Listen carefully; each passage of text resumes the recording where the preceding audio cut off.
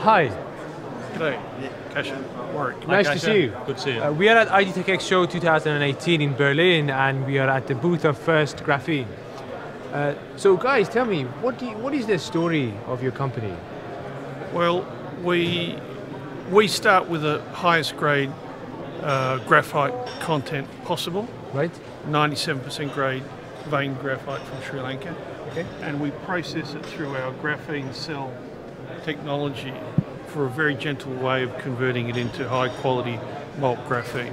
Mm-hmm. So lowest cost, bulk, best quality, and we're turning that into commercial products at the moment.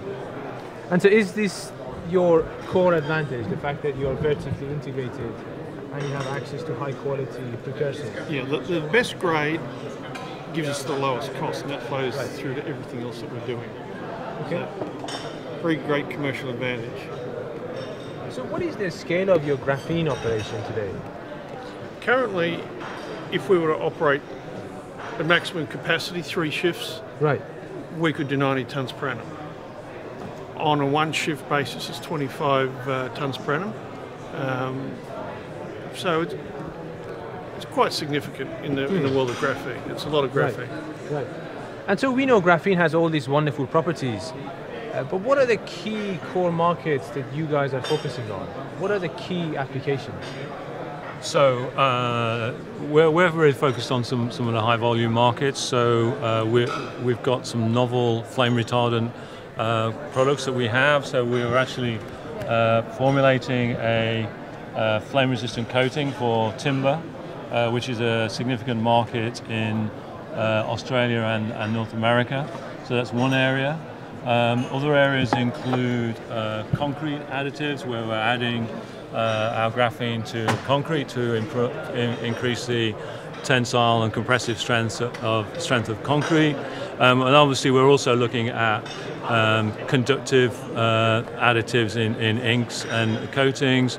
We've also have a program with a university on plastics.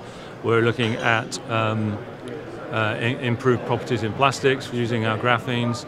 And then the nice thing about First Graphene is we also have some downstream investments in technologies such as supercapacitors, which are based on graphene oxide materials.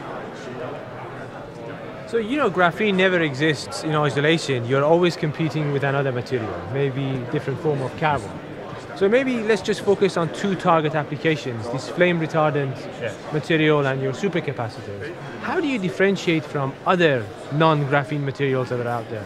Well, if you look at the flame retardancy market at the moment, that's really interesting. It's in a difficult place right now because many of the very excellent performing flame retardant materials have been banned in Europe and North America.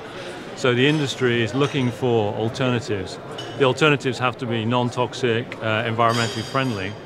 What we've shown with our fire retardancy material is that you can use graphene as a flame retardant additive, and this has also been covered recently in the Timber Trader news magazine, which is obviously focused on timber industry. But the advantage of graphene is it's not falling foul of those changes in the regulatory status. So this is an industry that needs a solution, and we believe graphene offers that solution. Right. And what about how do you address some of the other challenges in the industry? For example, the cost of production, maybe your purity helps, but is there anything else you do? And also, success has typically been associated with going a little bit closer to the customer, putting it into an ink or into a master batch. Yeah. So what is your strategy there? Well, we're getting a lot of our technologies from universities, right?